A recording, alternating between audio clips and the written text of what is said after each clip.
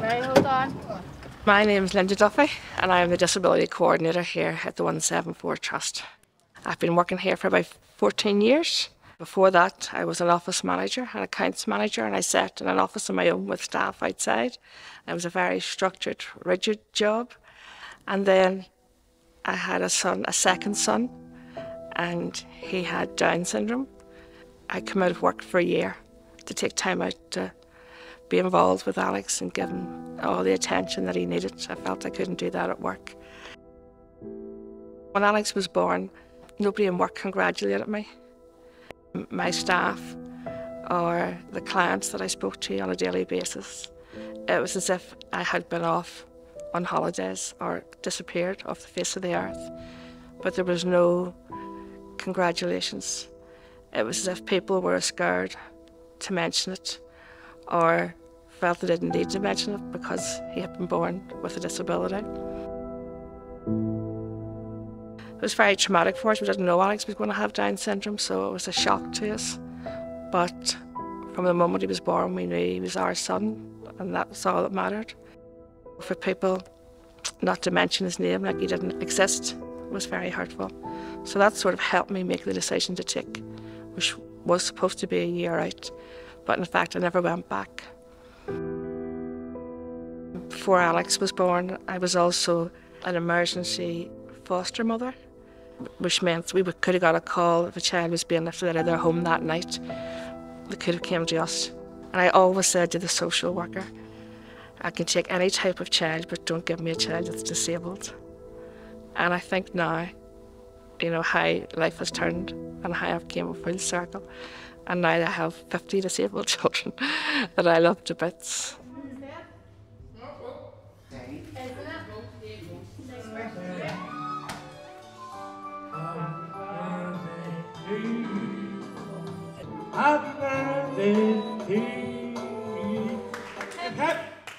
I'm Amy and I'm a support worker here at the 174 Disability Project.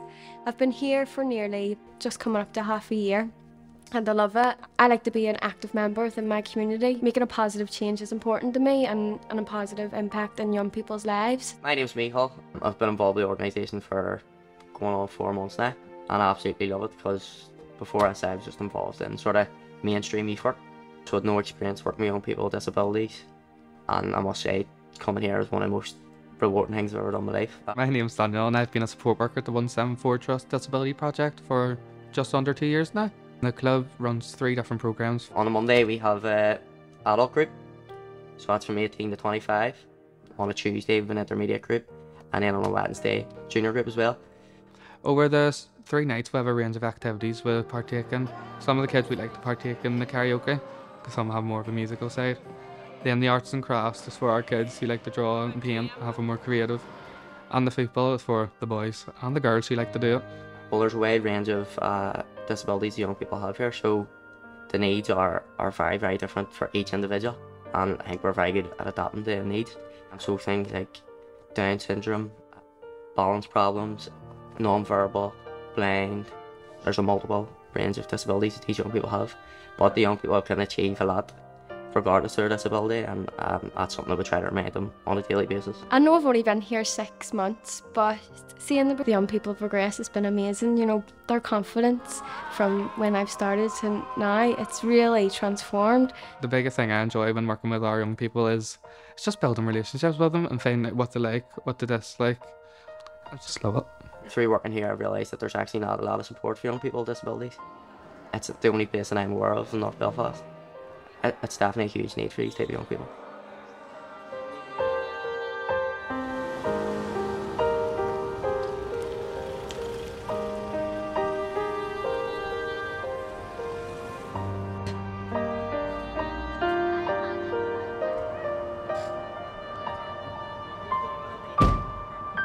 I'm Tommy, a taxi driver. I've been taxiing for 174 for 5 or 6 years. It gets the kids out of their homes and gets them in the club and gets them out for maybe an hour or two. It's not just the club I go to. Maybe go to the park, the Cave Hill, the Odyssey, or elsewhere. Clubs like this are so important because it's cross-community. On both sides, the fancy it, I mean, their parents, and they love it, and like their kids coming back and forward. So it's a novel again. My name's Riona. I first started here around 5 years ago. I was just a main hour post, and over COVID, the first year of COVID, I got promoted to deputy coordinator. So I just really support Linda and help plan our activities, organise like transport. I communicate with the parents and make sure that the young people are coming, and especially through COVID, we've been a massive just about planning, being safe and putting all these procedures in place. Over the years, there's been so many unbelievable moments. One that's always stuck with me from the day an art happened. There was this young boy who used to go to the youth group. We had a really special bond, and he was so lovely. It came to a point where he was a wee bit ill. He was very ill actually, and his biggest dream was to see a Ferrari in real life, because he's never seen one, because they were his favourite car. And this fella who had worked here before, he called him Sean, he had actually organised, put a status up on Facebook and organised, asked anybody that they had a Ferrari could they possibly bring it to the 174, that there's a young boy who is his biggest dream to ever see one. 3 or 4 different fellas got back to him and agreed to come, and we ended up having a big massive event. The boy's face was absolutely priceless. He was in a wheelchair, so it's not as if he could get into the cars, but that didn't matter to him. Like, it didn't matter to him. It was just heartwarming, and it was so magical, and he was so thankful. He was just so happy, and it was an amazing time. And it just goes to show you what this program's about, you know. Our young people have dreams, and no matter how big or small, I hope one day that they get to reach it, just like that wee little boy did. Some of our young people's biggest dream is so little. Even just for making a new friend is their biggest dream, or maybe even for our families biggest dream is to maybe hear their young people say their name or be able to speak, and just to hear their child's voice. My name's Kiva and my daughter is Liara. Liara's just turned 18 years older. I fell pregnant with Liara just before I turned 19, so I was a young mum. Me and her daddy had been together from we were 16, so we were childhood sweethearts, and then fell pregnant with Liara, and normal pregnancy, normal birth, everything was very normal until she wasn't developing as normal, so she wasn't, like at 8 months, wasn't sitting upright, wasn't doing things that she should have been doing, developing, was just still laying there. And I was young and didn't realise that she wasn't developing right.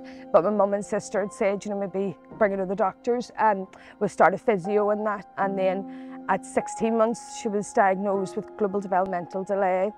We have a whole range of diagnoses now: hypotonia, which is low muscle tone, epilepsy, hearing loss, a whole range of different things through the years, that it was like a slow kind of different diagnoses at different time. When she was first diagnosed, it broke my heart, and it was very hard, you know. I was in denial, most definitely was in denial, and didn't believe it. I thought, no, she'll be fine and she'll go to mainstream. But she had to go to main cap nursery. But the first time when I took her to main cap, there was a child that came in and was like tube fed and couldn't smile, and that's the first day I went, she's going to be okay.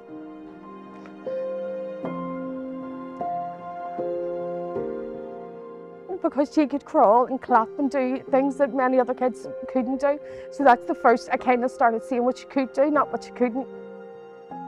We never got a diagnosis as to why Liara had all the different disabilities she has, but we only discovered 3 years ago that it's actually me and my husband's genetics, that me and him both carry a rare chromosome. We took part in the study, I think it was done in America, and it came back that me and Declan both have a SPATA5 gene, which is very, very rare. So the chances of us having it and then meeting and marrying and having Liara is even slimmer, and then there's still a 1 in 4 chance that it can cause the disabilities Liara has, so she's very rare, a wee girl, and what she has. And when people sometimes kind of look at pity because Liara is disabled, I just say she's happy and healthy, and that's all you want for your child.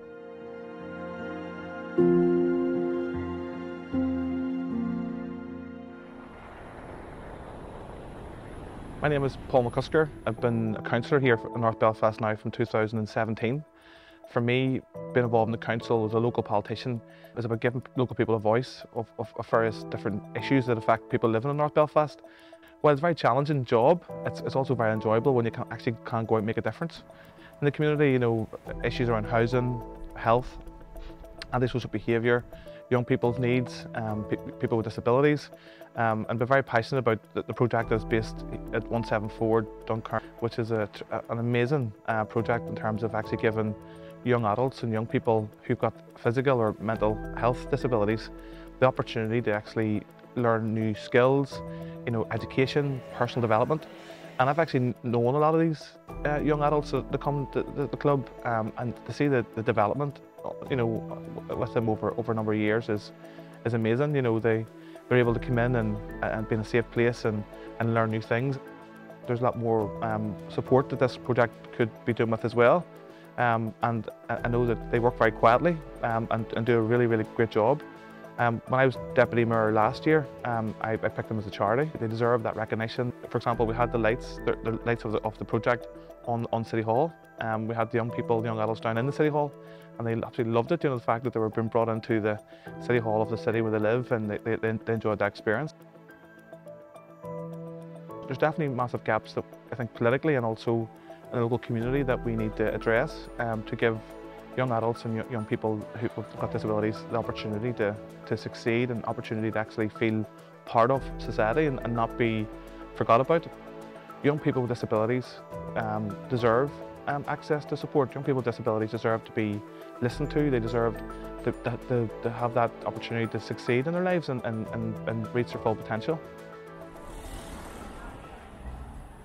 My name is Bill Shaw. I'm the CEO of 174 Trust, which is the organisation that runs and owns the Duncairn complex, of which Duncairn Art Centre is an integral part. We've been in existence since the early 1980s. I've had the privilege of being the director and now CEO since the 1st of May 1998. The Duncairn Centre for Culture and Arts, former Duncairn Presbyterian Church, part of the Duncairn complex. It certainly is an iconic building and a great facility. The Disability Project was in existence when I came here. It was always an important part of what 174 Trust did within the community, working with particularly marginalised and vulnerable people. So it was always an important project within the overarching work that the Trust was involved in. I've always been aware of the importance of the project for the people themselves that are involved, because these are folk that, because of their disabilities, whether that's a learning or a physical disability, or in some cases a combination of both, they're very much on the margins of society, can be pretty much invisible for a lot of people. On this side of COVID, one of the things I'm particularly proud of was when other projects that were dealing with equally marginalised people were closing down or going virtual. Linda came to me and said that we can't do that. There are families who are relying on the support and just the opportunity for the young people and the adults to be part of a group that still meets.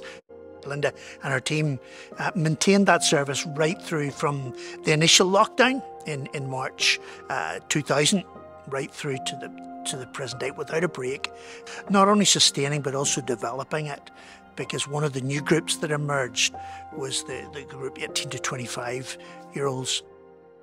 For years, I always had a problem with our children turning 18. Because when our children turned 18, social services wanted them to leave the club. And I knew these children had nowhere else to go. These children didn't have 3 or 4 nights at a mainstream youth club like their able-bodied peers. This was it. This was the end of the road, nearly. So I spoke to Bill, my director, and I asked him to have a bit of faith in me and let me run a project for 18 to 25-year-olds. Lynn and I had a heart-to-heart, and she impressed upon me again the importance of this age group and the need for a standalone service for that particular age group. So we went out on a limb. We worked out some basic costings that allow us to run it for a 12-month period as a pilot project, where we could prove to statutory bodies and to funders that this was meeting an identified need. We now have 15 young adults. They're fantastic.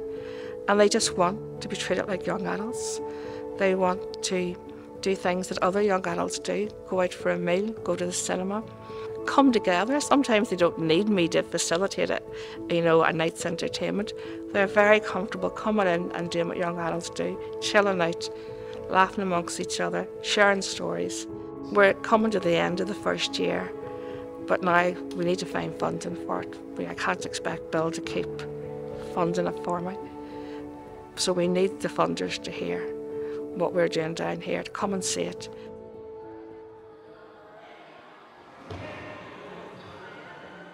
One of the things I've always loved about the ethos at 174 Trust, we're about reconciliation and involvement and diversity. And that includes not just orange and green, Protestant Catholic, that includes people with disabilities, people without. I would plead to anybody who's watching this to say, get behind the 174 disability group. They deserve the support. Our young people, their disability doesn't define them, it makes them.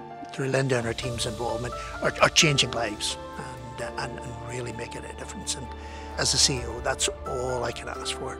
I'd like to think that I've helped some parents along the way who have been struggling. And I'd like to think we've encouraged some children to maybe do things a bit more for themselves or live a bit independently, just to push themselves. So if I've achieved that, I think I'll have done all right.